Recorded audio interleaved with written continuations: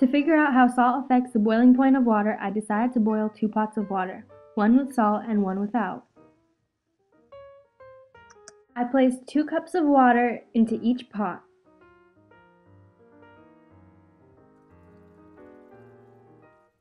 After, I turned the stove on high.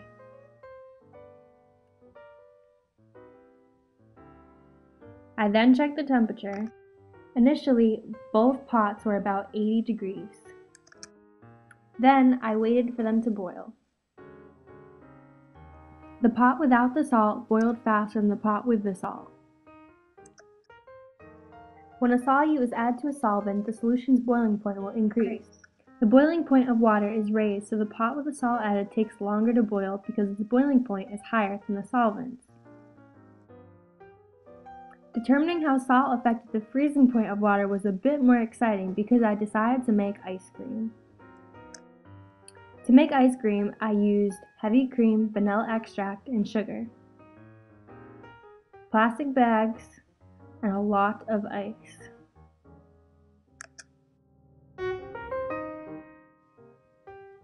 After combining all of my ingredients together, I then placed my mixture into a plastic bag.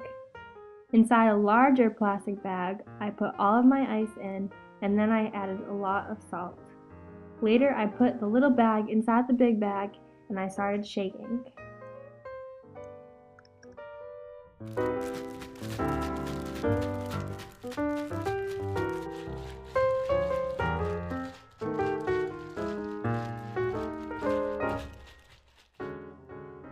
In the end, it all worked. Ice cream was made in about 5 minutes with salt added to the ice. And it tasted really good. The same process repeated, but this time salt was not added to the bag. My results were liquid. Salt lowers the freezing point of water, so the bag with salt had a temperature that dropped lower than 0 degrees. The bag with the salt became colder, so the mixture froze faster. Now we know that when salt is added to water, it makes the freezing point lower and the boiling point higher.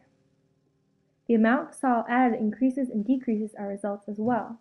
It is faster to boil plain water, but it is also faster to make ice cream with salt.